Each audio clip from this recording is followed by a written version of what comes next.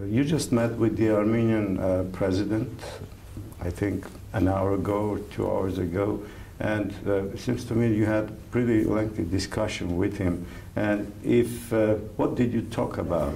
Is there any solution for Armenia? Is there any middle ground for the country, for Armenia, or this is over? It is not over. It is not over. And we definitely have not given up on Armenia. We have definitely not given up on Armenian people. That's not going to happen. Okay. First, we talk about what has happened and the decision of the president concerning the customs union. And I assured him that exactly what we want others to do to respect the free choice by our partners, that we respect that free choice too. That's obvious. I mean, we cannot sort of expect or tell the neighbors of our neighbors to do something and then act differently. We have talked a little bit about the past and the negotiations and trust and confidence. But even more importantly, we have been talking about how we could build on what we have achieved in those years of cooperation, what we have achieved in those negotiations, and build up the cooperation in a very important area for Armenians' reforms and modernization. Mobility, people-to-people contacts, talking about people. Good governance, rule of law, democracy, fight against corruption, and sectorial cooperation. And I told the President that, there are certain principles we are not going to give up on, and one of the principles is that our partners define the ambitious. Our partners define the way they deliver on the values and principles. And we then do our best to match those ambitions through the real actions and support. So actually, can I say that it was a shock for you? You didn't expect this sudden U-turn, and we all know that, at least for the people, it was unexpected when Sarkisyan announced on September 3rd that Armenia will join the customs union. Have you been notified before this announcement that this is going to happen? Was that complete shock or unexpected news for you, or you had some prior knowledge? Let me put it in this way. We have been in the same situation as Armenian people. Wow. Yeah, that's another. Let's talk about another issue. And you were talking about Russia, and Armenians did not at all mention. And when you talk to the Armenian leaders, they would say that there was no pressure from Russia, there was no threat from Russian side, and you will see now the different government officials will always discuss this, and they will say, no, absolutely not. This was our policy. We were always going to be with Russia. And even the foreign minister today said during the press conference that we can go with our EU partners as deep, as much as possible, but not at the expense of our friend, our ally, Russia. Was this, announcement a little bit surprising for you? I mean, is there anything that is in contradiction with? No, that announcement was not surprising because if you say A, then one's expect you to say also B. And if the president of Armenia decided to turn Armenia in the direction of the customs union, we expected that another announcement would follow, sort of clarify or define the framework for the relationship with the European Union. But there was another question, the first one, which I thought deeply while you were asking the second one. I asked the foreign minister was saying that the pressure about the pressure. Yeah, the pressure about the pressure. I was intrigued by that word.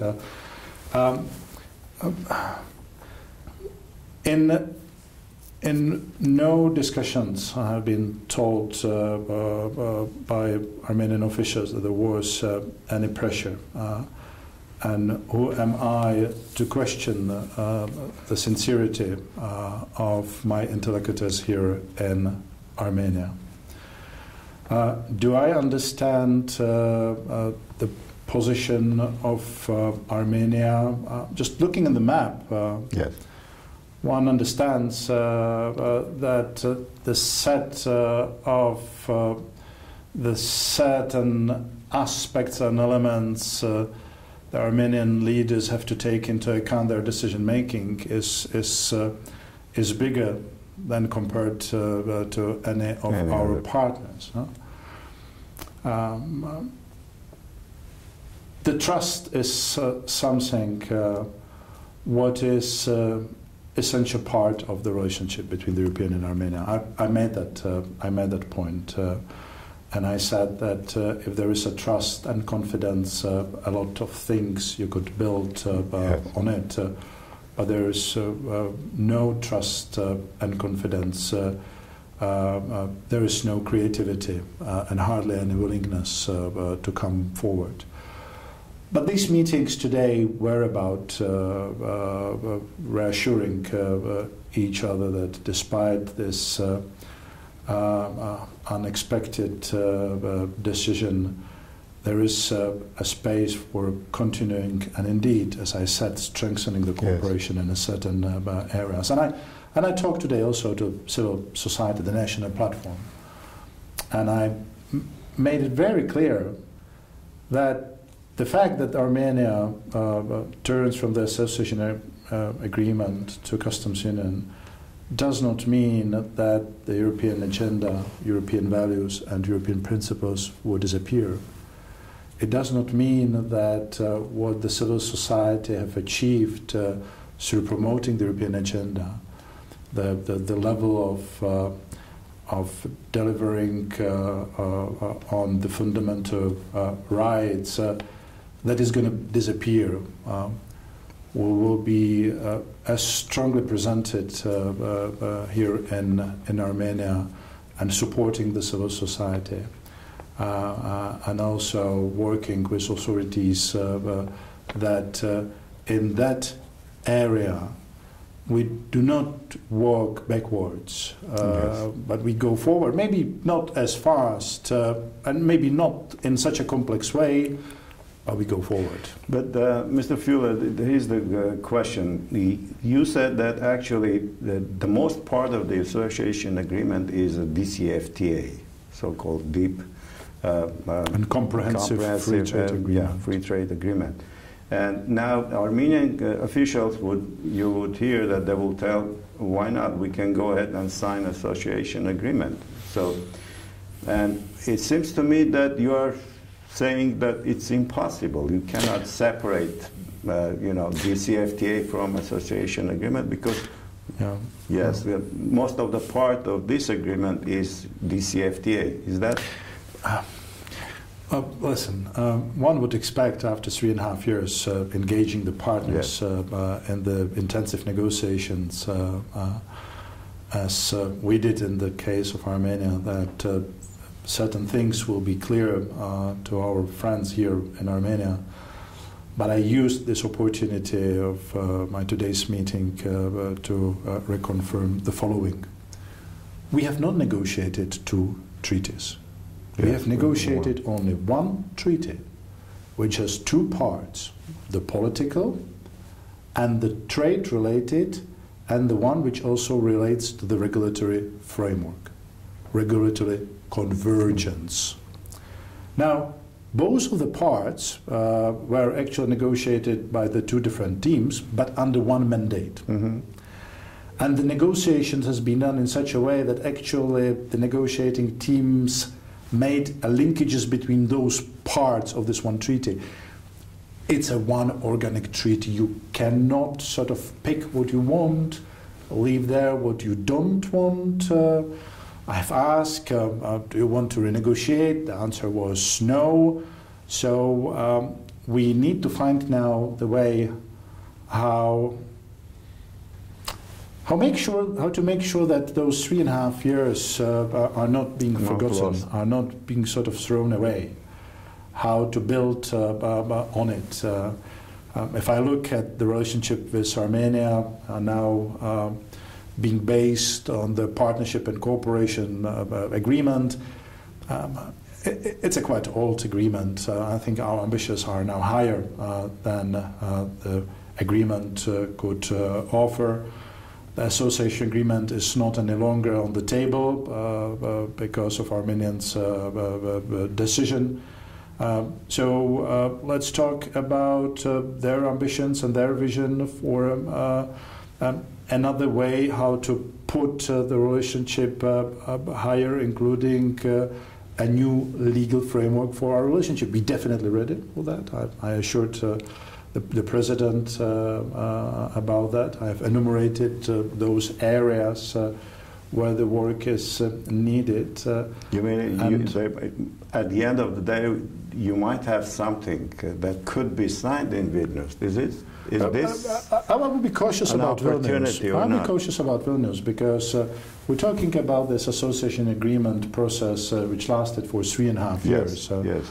So this is a serious matter. I'm not saying that in substitute we will have the treaty of the same magnitude, but still, we're talking about serious business. It's about the involvement of the member states.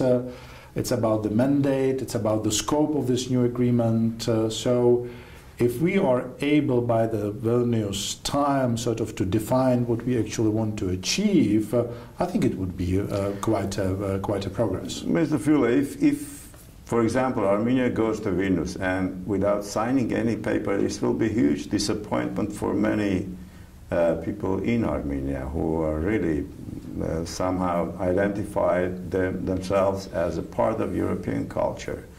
So, and we know that West and Europe is for engagement, and because the other alternative is isolation of Armenia, and we can see even autocratic culture is taking root here, which is not the thing that you would like to see.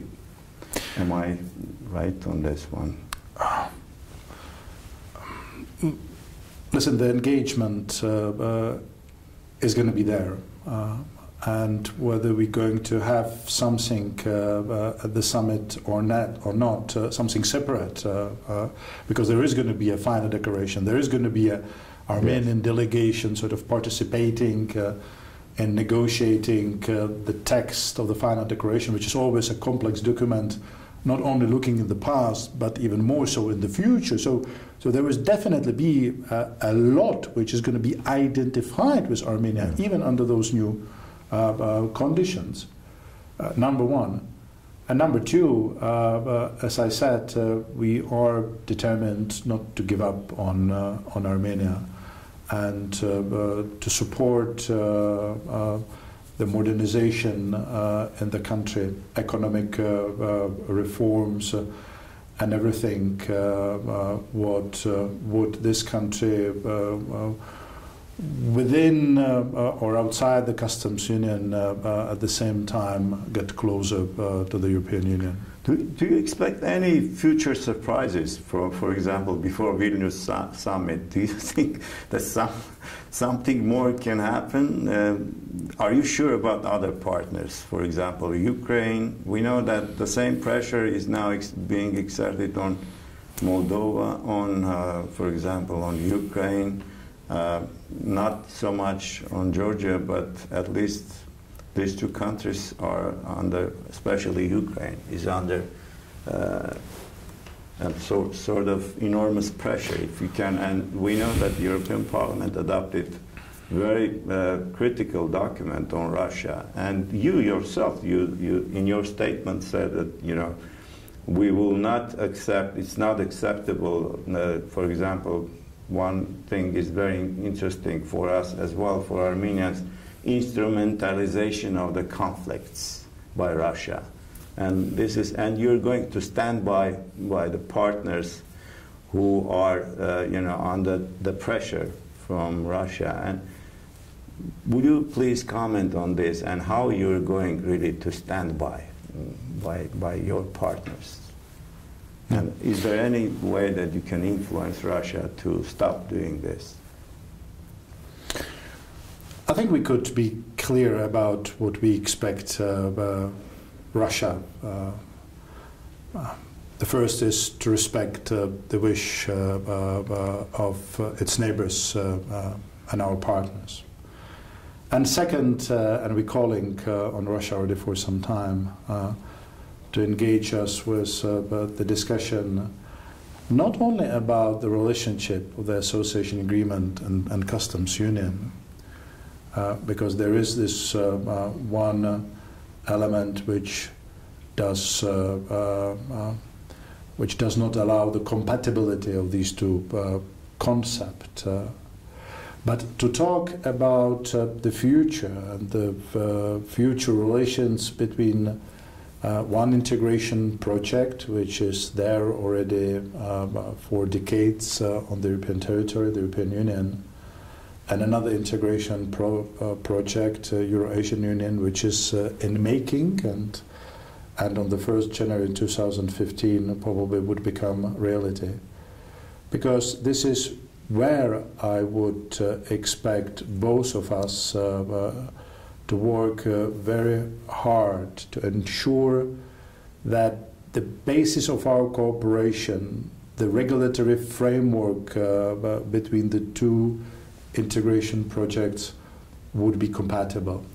I am saying very clearly that association agreements are good for our partners and are good for the neighbors of our partners.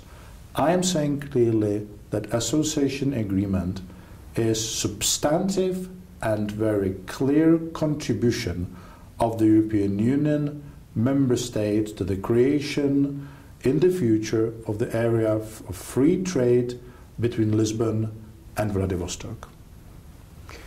And another issue.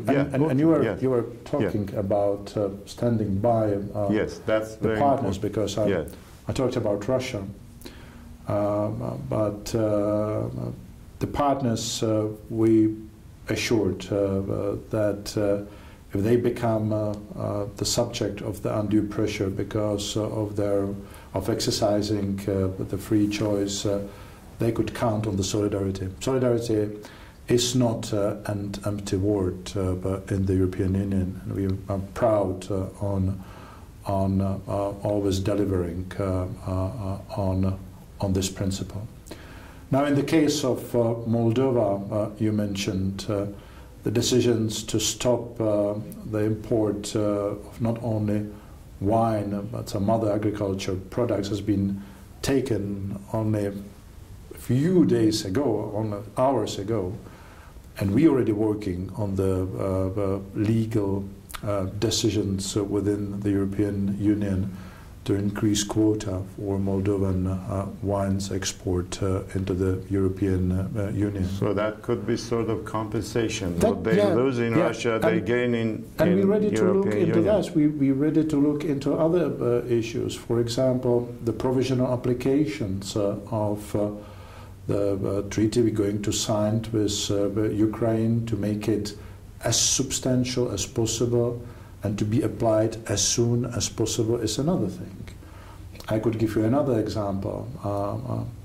If we are able to initial those important association agreement with Moldova and Georgia, the Vilnius summit, then the Commission made it very clear that they will do utmost in way of legal preparation, translation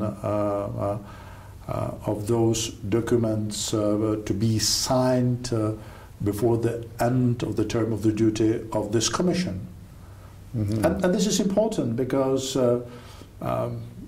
whether I like it or not, it's not a question, unfortunately. Within the European Union, the time to prepare these kind of documents for signing takes much more time than one would wish to see. But in the case of those two countries, we're ready to do our utmost, almost impossible, to deliver on signing them as soon as possible. Another issue about Armenia, again, coming back to Armenia again, some critics who are pro-European here even, they would say that you didn't do enough to instill the courage to the Armenian leaders that they can withstand Russian pressure, that, you know, the same, perhaps you were more supportive to the other partners than to Armenia. So this is, you would hear this kind of comments these days. What's your answer to these critics? We do not approach our partners differently. We don't have a favorite group and the less favorite group. That is absolutely nonsense. We have approached all of them on one side in the same way, offering them this possibility of signing the association agreement, and then as a result having a political association and economic integration with the European Union. And at the same time, in those negotiations, of course, we took into advantage the specificities of each and every country. So we have done everything possible to make this goal attractive for Armenia, for its people and authorities.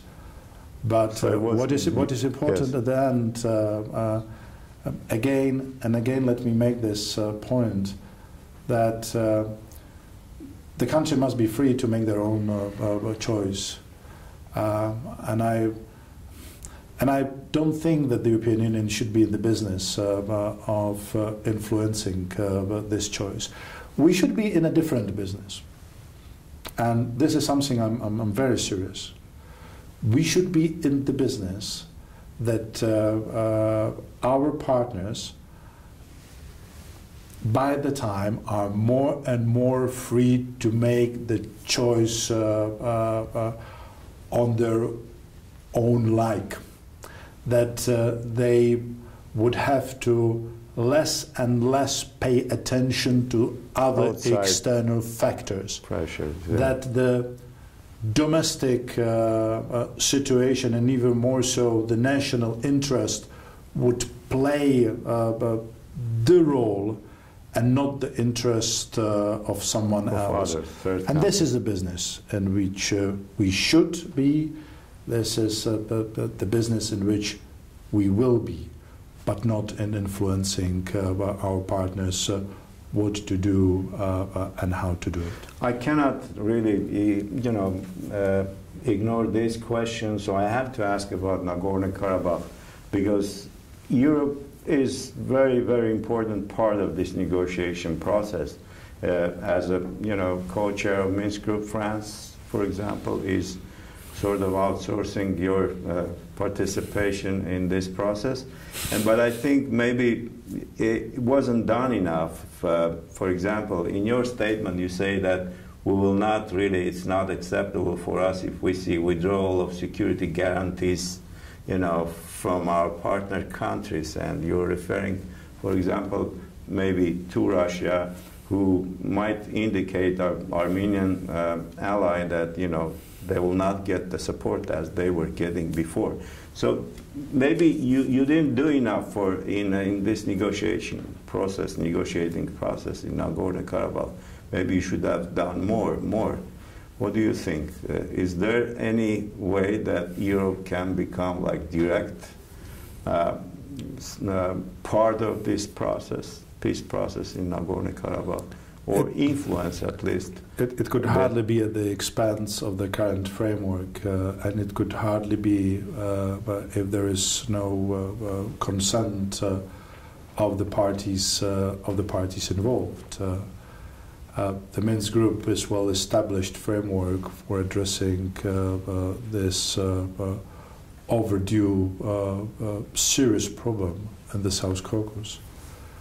And while we could stay aside and lament that we have no bigger role to play as far as being directly involved, and France, a French representative represents France and not the European Union.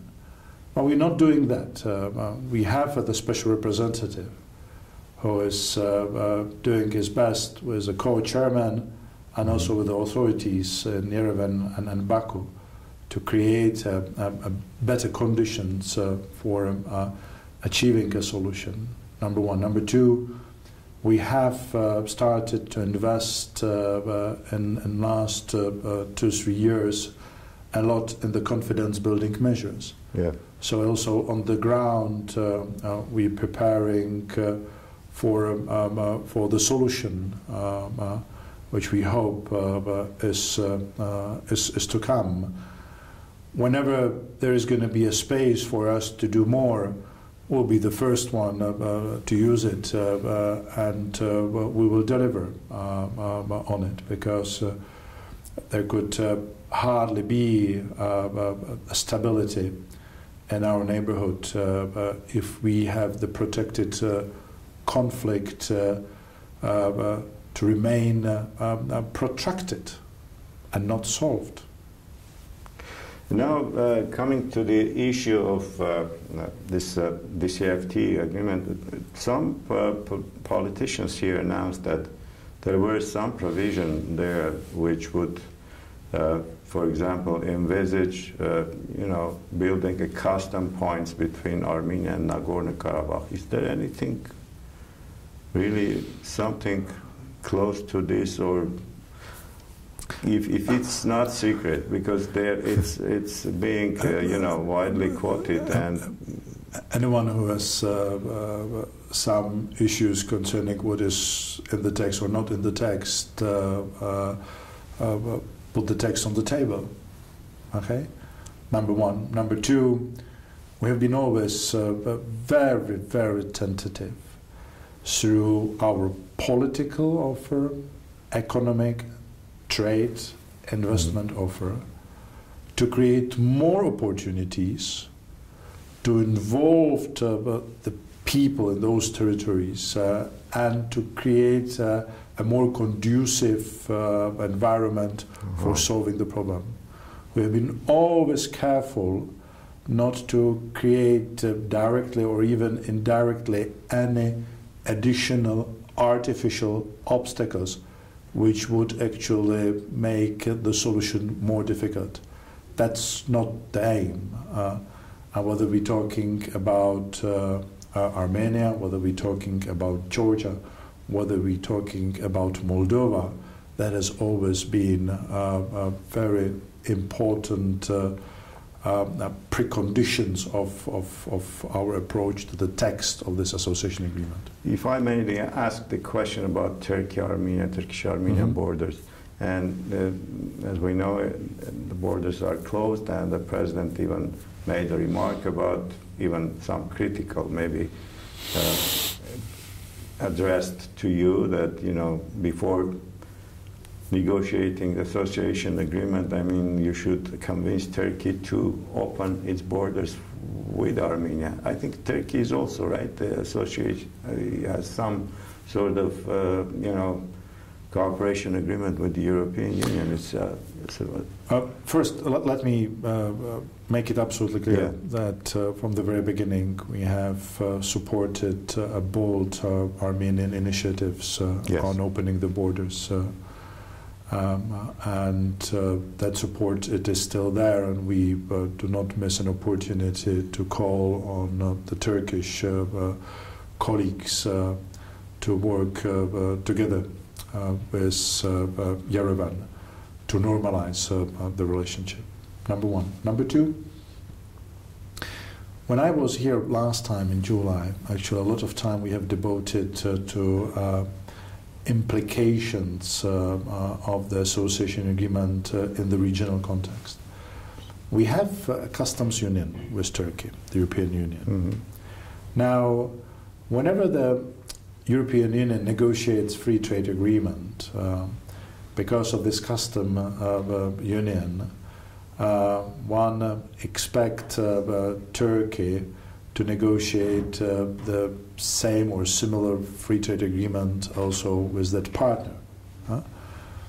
So we have discussed actually how to use this association agreement and opening that door for engagement between Turkey and Armenia. But now we will probably never see whether it would work or not. Yeah. And two questions about, one is about the opening in Belarus. Do you see any opening in Belarus, for example, as it's also a member of Eastern Partnership, but it's that we know that there are a lot of political problems, and today we heard from Belarus foreign minister some critical remarks saying that it should not be a political project, it should be a pragmatic project. He said something like that. But at least he was sitting, you know, with these 6 foreign ministers, and do you think it's a good thing? It's a beginning of something, or? Well, let me put it this way. First, if you would ask me, do you want to see a progress? Yes. The answer would be very clear. Yes, I do want to see a progress. Now, whether I see a chance for the progress, there are certain signals. The foreign minister, Mackay presence here, has been actually a good thing. I have to say that he made a constructive contribution to our discussion on Eastern Partnership, and I think that continuing engagement with him is important for the European Union and Belarus. And I see also a good discussion on the dialogue for modernization and the possibility of authorities to take a part together with the civil society representative in this very important dialogue on modernizing Belarus with the assistance of the European Union. But the ultimate issue is the fate of political prisoners. Whatever opening there might be in our relationship with Belarus depends on releasing and rehabilitating political prisoners. And that's a very clear policy of the European Union, and I hope very much that these signals I was talking about, this forthcoming Vilnius summit, it would be not a missed opportunity for Belarus, because if they want any message from me, here it is. You move from the political prisoners. We then move on the full-scale programs of cooperating with your country with the aim to modernize it. And the other question about Azerbaijan, we know that there will be elections in Azerbaijan, presidential elections. What do you have to say about the situation there? As we know, there are also prisoners there, and freedom of speech is not really on the scale that you would like to see, and there are a lot of issues in terms of building democratic institutions. And as a member of the Eastern Partnership, are you talking with the current government president about these issues? And what do you expect from these presidential elections in terms of being free and fair? I can assure you that our dialogue with Azerbaijan is much more complex than only oil, oil, and oil. And I'm not in any way dismissing the important role Azerbaijan is playing in the energy policy of the European Union, something we appreciate very much. But at the same time, we're making it very clear that us moving in the direction of making our partnership more strategic, that movement should be not only in some areas, but should be in all areas, including the one on fundamental rights, human rights, and democracy. And that's what we expect from the forthcoming presidential elections. We expect them to be free and fair. We expect them to be better than the last elections.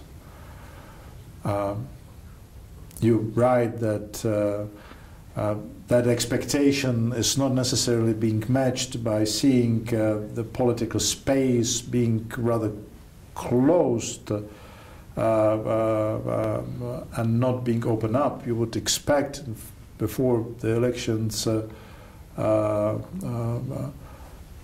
other voices being heard. You would expect they will be given the opportunity to make their case. The fact that one of the presidential candidates is in detention, is in prison, does not help to alleviate those concerns. Thank you very much, Mr. Fuele. So we appreciate that you found time for us and came to talk to us. Thank you very much. It has been my pleasure as always. Thank you very much.